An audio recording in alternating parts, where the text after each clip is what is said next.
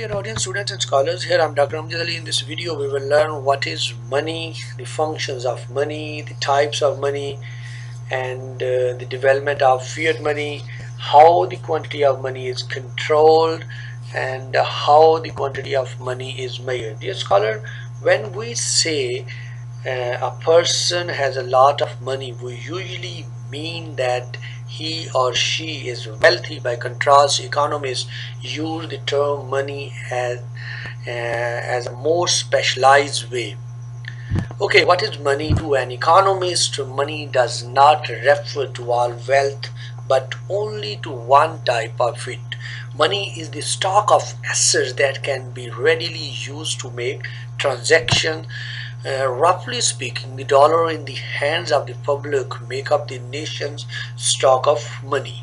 Functions of the money. By talking about the functions of the money, money has three purposes. It is a store of value, a unit of account, and a medium of exchange. While talking about as a store of value, money is a way to transfer purchasing power from present to the future. Like if I work today and earn $100, I can hold the money and spend it tomorrow, next week, or next month. Of course, money is an imperfect store of value. If prices are rising, the amount you can buy with any given quantity of money is falling. So people hold money because they can trade it for goods and services at some time in future. Okay, while talking about as a unit of account, money provides the terms in which prices are quoted and debts are recorded. Microeconomics teaches us that resources are allocated according to relative price. The prices of goods relative to other goods. Yes, store posts their prices in dollar and cents. Like a car dealer tells you that a car costs $20,000, not 400 shares, even though it may amount to the same thing. Similarly, most debts require the debtor to deliver a specified number of dollars in the future, not a specified amount of some commodity. Money is the yardstick with which we measure economic transactions. As a medium of exchange, money is what we use to buy goods and services. This note is legal tender for all debts, public and private, is printed on the every currency. When we walk into store, we are confident that the storekeeper will accept our money in exchange for the item they are selling and we are actually buying. The ease with which an asset can be converted into the medium of exchange and used to buy other things, goods and services, is sometimes called the asset liquidity. Because money is the medium of exchange, it is the economy's most liquid asset. To better understand the function of money, try to imagine an economy without money, a barter economy. In such a world, trade requires the double coincidence of wants, the unlikely happenstance of two people each having a good that other wants at the right time and place to make the exchange. A barter economy permits only simple transaction. Money makes more indirect transaction possible.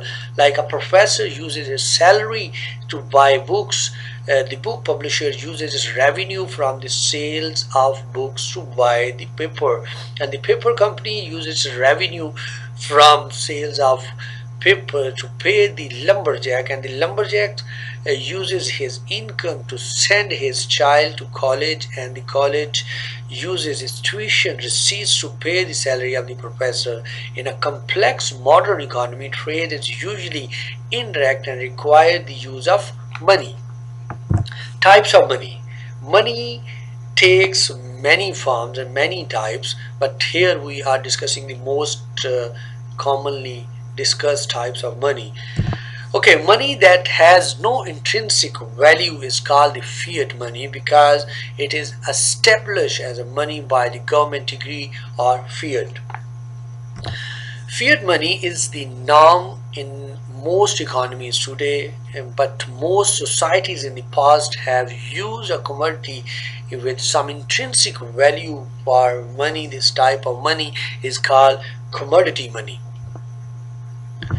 And the most widespread example is gold. When people use gold as a money, or use paper money that is redeemable for gold, the economy is said to be on a gold standard. Gold is a form of commodity money because it can be used for various purposes: jewelry, in dental filling, and so on, number of other transactions as well. The gold standard was common throughout the world during the late 19th century.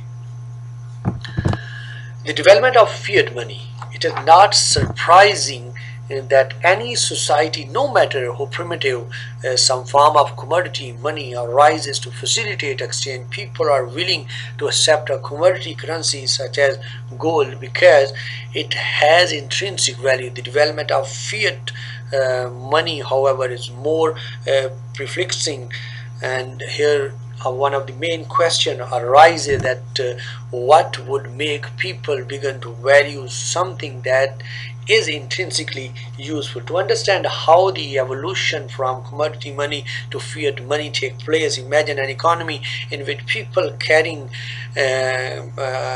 bags of gold. When a purchase is made, they buy the buyers measures out the appropriate amount of gold. If the seller is convinced that the weight and purity of the gold are right, the buyers and the sellers make the exchange. The government might first get involved in monetary system to help people reduce transaction costs. Using raw gold as a money is costly because it takes time to purify or verify of the gold and to measure the correct quantity of the gold. And to reduce these costs, the government can mint gold kind of known purity and weight. The kinds are easier to use than gold bullion because their values are widely recognized. And the next step is for the government to accept gold from the public in exchange for gold certificates, pieces of paper that can be redeemed for a certain quantity of gold. Okay, if people believe the government promised to redeem the paper bills for the gold, the bills are just as value as the gold itself. In addition, because bills are lighter than the gold and the gold coins as well, they are easier to use in transaction. Eventually, no one carries gold around at all, and these gold-backed government bills become the monetary standard. And finally, the gold backing becomes irrelevant if no one ever bothers to redeem the bills for the gold. No one cares if the option is abundant. As long as everyone continues to accept the paper bills in exchange, they will have value and serve as money. Thus, the system of commodity money evolves into a system of fiat money. So notice that in the end, the use of money in exchange is a social convention. Everyone values fiat money because they accept everyone else to value it as equal as they are thinking. Okay, how the quantity of money is controlled. The quantity of money available in an economy is called money supply. In a system of commodity money, the money supply is simply quantity of that commodity.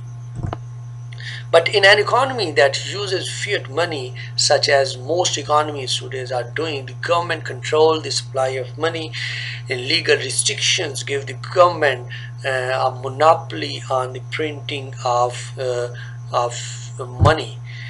Just as the level of taxation and the level of government purchases are the policy instruments of the government. So the quantity of money, the government control over money supply is called the monetary policy. Like in the United case and many other country, monetary policy is regulated by an independent institution, or sometimes the partially independent institution like the central bank.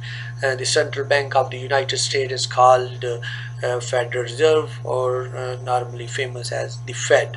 If you look at the US dollar bill, you will see that it is called a Federal Reserve. No decision over monetary policies are made by the Federal Open Market Committee. This committee is made up of members of Federal Reserve Board who are appointed by the President and confirmed by the Congress together with the President of the Regional Federal Reserve Bank. The Federal Open Market Committee meets about every 6 weeks to discuss and set monetary policy.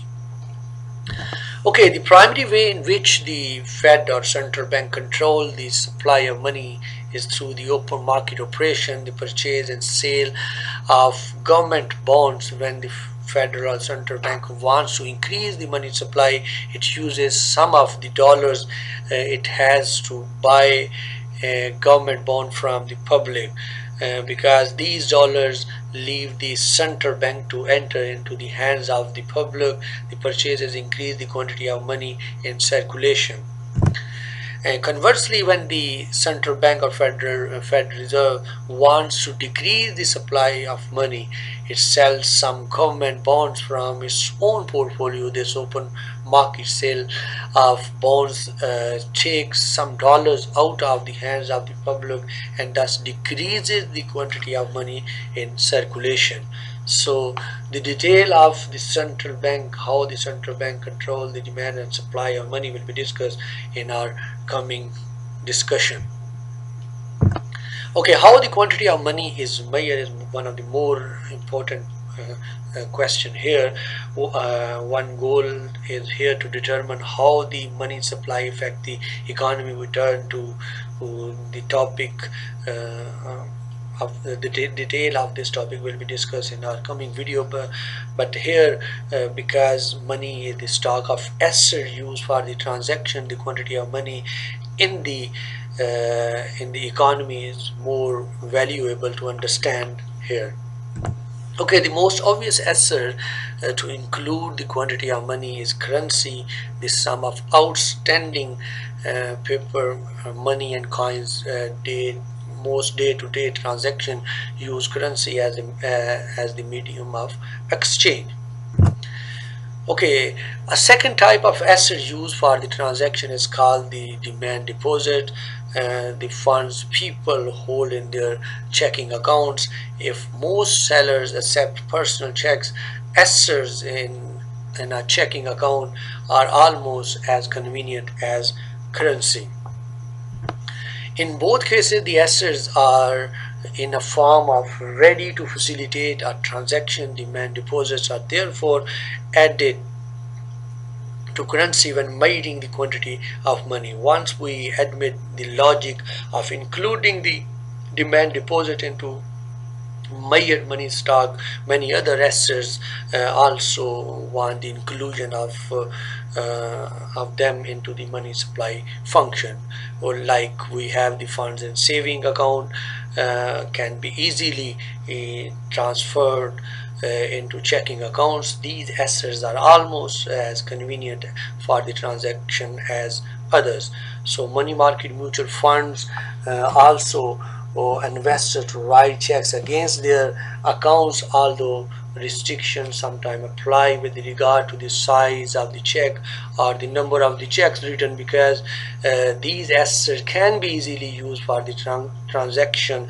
They should arguably to be included in quantity of money, because it is hard to judge which asset should be included in money stock. More than one measure is available.